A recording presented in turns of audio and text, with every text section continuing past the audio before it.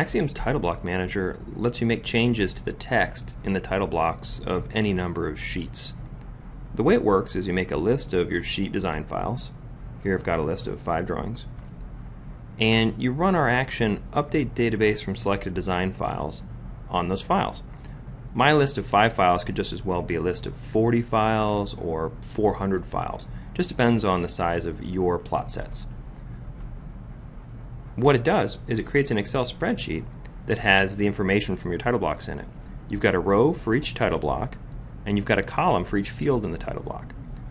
What you do is, in Excel, you find the values you want to change, and you change them. In this example, I'm going to edit this first drawing, and it's like I've inserted it as a new sheet. So I'm going to make that sheet number 1, and now instead of 4 total sheets I'm going to have 5, so my total sheets becomes 5. I'm going to copy this 5 all the way down because I'm in Excel and that's very easy to do, and I'm going to drag this 1 down to the bottom to make a series, to renumber all the sheets to accommodate the new sheet that I inserted in the first position. I'm going to save my changes, get out of my Title Block Manager spreadsheet, and now back here I'm going to change the action to point in the other direction. Now it's going to be update selected design file from database.